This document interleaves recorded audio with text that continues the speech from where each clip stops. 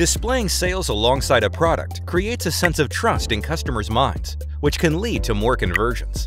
To display a product sold counter, use Product Sold Counter for WooCommerce. This extension allows you to display a label and counter are fully customizable, and you can even display sales from your physical store. Let's see how this extension works. Go to the Product Sold Counter under WooCommerce.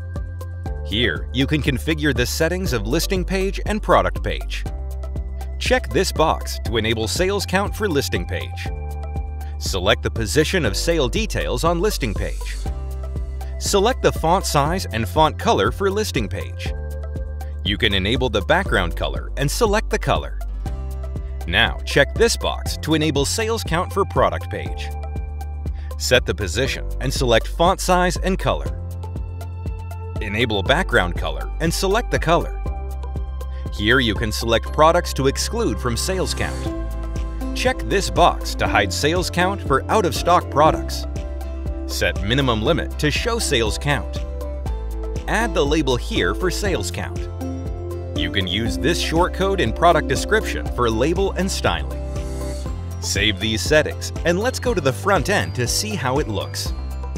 Here you can see the sales count is displayed after product title. Go to the product page now. You can see the sales count is displayed after the product price. Now let's go to the products and click on any product. Here you can even display sales from your physical store. That's the end of this tutorial. Thank you for watching.